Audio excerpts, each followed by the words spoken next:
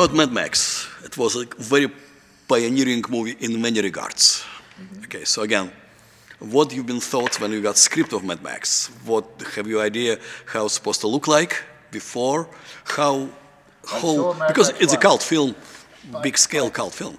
Yeah, I hadn't seen Mad Max 1 when George rang me. It was the day John Lennon died. I remember that. I was on a movie. And they rang and said, we want to meet you to talk about Mad Max. I thought, shit, I better go and see Mad Max. I haven't seen the first one. So this is Road Warrior we're talking about. Yeah. So I met with George.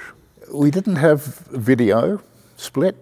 We didn't, he'd do rough little sketches. We didn't have storyboards. He'd do rough little cartoons in the morning. And this guy's got a mind like you have no idea. Like, George is just a wonderful, unbelievably creative human being. And I think the film to me just evolved. I hadn't done any action. In fact, I said, well, you know, Mel's driving this car. They said, we got 2 cars. I said, you got 2 cars? You've got 2 cars? Well, we're going to crash it and then fix it up. Wow. And it was run and gun a lot, but it was very specific. George was very, very specific about the shots. And I learned immediately not to worry too much about whether the sun was there, or whether it was cloud, or whether it was raining in an action sequence like that. You can have a look at a lot of those sequences and it doesn't matter. There's so much going on. The ability to use like the old 2C Aries and to strap it on the front of a dune buggy and give the on and off switch to a stuntman and have him just get in amongst the action. When he was close enough, you know, you're on a 30mm lens or something with an optical flat. He just pressed the button and there's some spectacular stuff in there. Shot exactly like that. A lot of handheld, a lot of simulated travel. I'd never done that before. George taught me, he pushed me. He said, be bold as you like, do what you like. A lot of that film, the truck's not even moving. I remember shooting a fair bit of it on a Western dolly, on a rough ground, on a tripod, with people up on top of the tanker doing things. I was shooting Mel behind the wheel once, once again driving with a long lens through the windscreen, and all of a sudden that camera, and George was grabbing the tripod and shaking it all over the place. And I was at one stage on the front of the tanker, and Mel was actually driving himself, and with Richard Merriman, a focus puller. See, I operated myself. I'm on the front of the engine, handheld with a bungee and an Arri here with a 50mm lens. And it was the moment where Mel, the real Mel, is driving. We're doing 30, 40 mile an hour, chased by everybody. And his nemesis busts or smashes the window in a little shot like that. Well, I'm holding this thing. And the Arri with a hard eyepiece is hitting my eye, and my eye was bleeding, so I just shut it off and aimed it. I just aimed it at Mel. And I think, you know, roughly there's something. And we cut and stopped, and George said, how was it? I said, I don't know, I just, I aimed it, we'll see. So we got the dailies back, and George loved it so much that I think he accentuated the movement, the shake on all the other shots around it to give it that energy. So it was stuff like that. I mean, I learnt every day, and I learnt about danger. I said to George a couple of times, one occasion I was on the back of a insert vehicle. It was just like a pickup truck on a little platform. And I used to use a football bladder with grease in it and just sit the camera on that. No heads, no fancy, you know, nothing. And there was a car coming towards us that had a flip up and roll in front of me, you know. We're traveling back with it. And I said, George, this is dangerous, is it? He said, no. He said, you're going that way, the car's going to hit the ramp and slow down, you're fine. And we were fine, and there were very, very few accidents on it. Couple of stunt guys got hurt, but that's what they get paid for, and nothing was major. No. But I learned a lot about simulated travel. I learned a lot about being gutsy. And about how to shoot stunts, obviously. How to, you know, when something's flying through the air, what do? You go slow motion. Do you want to go 28 frames, 26 frames, 22 frames? A lot of it's shot at 22 frames a second, just to give it a little electric energy. And I used on that what we call, Ned Kelly was a famous Australian, or infamous Australian bushranger. He used to hold up, he shot a few cops and stuff way back in the 1800s. And he finished up, he made himself a steel sort of cover, like a big drum over him with a little letterbox type for his eyes. And his arms were out, but his body was covered with this heavy steel. And McGrip made up a crash box out of the nose cone of 2 torpedoes he got from, you know, a disposal store, an army disposal store. It was like an egg, and he cut a little slit in it, and I put the 2 Sierra in there, set it on a flatbed, and it was very easy to line up because I'd stick it in a car tyre. It was like an egg in an egg cup, and you can tilt it, angle it any way you like, cover it up with bushes and leave the battery off, and if it got hit, it would roll.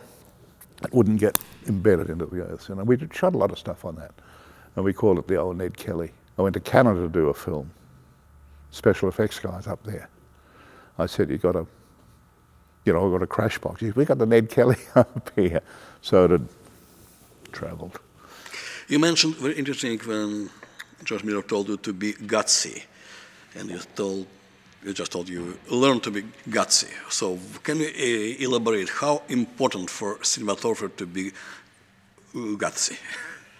Well, I think certainly in a film like that you have to be. It's taking chances there, both physically and professionally, artistically. You know, you lock off a camera with an exposure set and the light changes during the shot. You can't change it, it's too late. Just taking chances like that, not being precious. Now, I don't want to sound as though you don't care. No, nobody would understand you this way. You do care. But also I can see George and his producing partner Byron saying, you know, it can rain and we can cut into this sequence. It doesn't matter. There's so much going on. No one's even going to be thinking about that. No one will even think that the vehicle is not moving, that you're moving, the camera's moving and there's wind on it. No one's going to think about that. And I learned a huge amount about that, about just taking chances, taking chances with light. And just, I mean, putting cameras where you might not have thought, like the Ned Kelly, putting that in close to the, you know, there's a classic with the tanker rolling at the end, this massive truck rolling into the Ned Kelly. We had one hit once and destroyed a lens, a 50mm lens, but the shot was saved.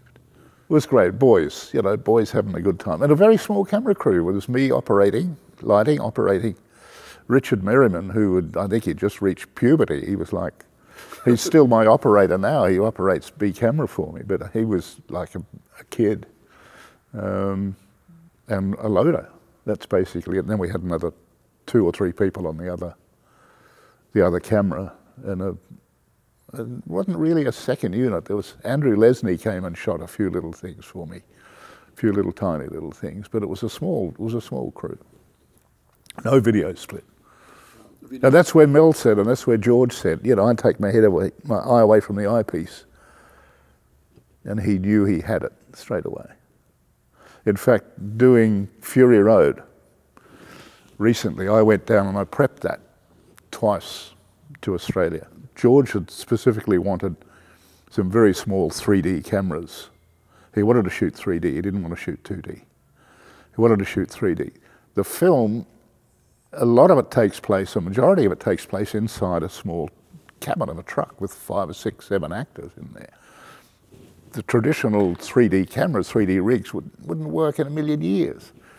You needed to get in there close. The cameras needed to be here on wide lenses so you could feel the breath of the actors, you know? So he had these cameras designed, 3D cameras. I went down there and shot some tests with them, and it, you know, it wasn't 65mm, but it was good for what the film was going to be. It was great little thing, and it was going to work.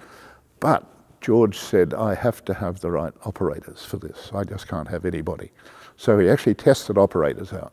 We had a sort of a mock-up truck, and we got some extras in there, and we brought in 3 or 4 operators, put a microphone on them, put a camera in there. So George could see how they could relate to actors. see how they could move the camera, see how they could shade, you know, move your head a little bit this way, just clear the back a little bit, or just sit back, or...